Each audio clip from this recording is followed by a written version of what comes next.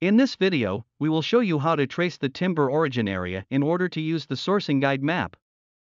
Step 1. It is important to collect key forest level documents from your suppliers, especially the removal pass or the harvesting license.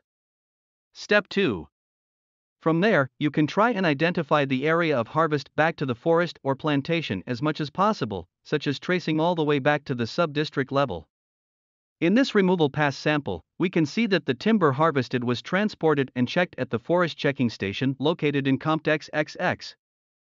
In another section, the removal pass was signed off by a forestry officer representing the District Forestry Department of SIC who performs duty in the sub-district of SIC. Now we have identified the sub-district as SIC in this example. For example 2, this is what a harvesting license document typically looks like. It will give you the information you need.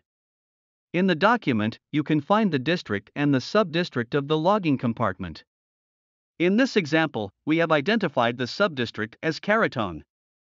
Last but not least, cross-check other supply chain documents to ensure no inconsistencies with the sub-district identified as the area of harvest. If inconsistencies in supply chain documents are found, more information may be collected for further due diligence or to communicate with your supplier. That's it for this video. Please check out video 2 for the next steps. Thank you.